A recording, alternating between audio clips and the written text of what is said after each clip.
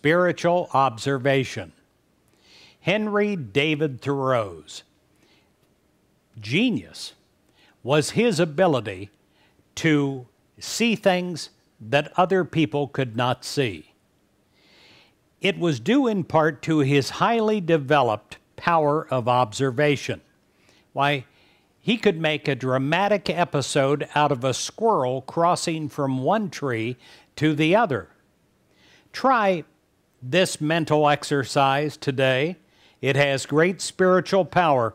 Look around you and observe that is within the range of your vision. And then see how many different ways you can describe what you see.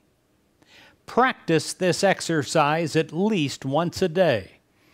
It probably will not make you a Henry David Thoreau, but it will increase your enjoyment of life.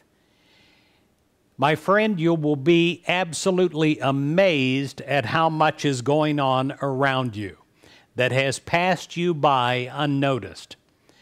Use this today. Increase with God's power your ability to observe, and you will observe the good that you might have been blind to. You will observe answers that you might not have seen.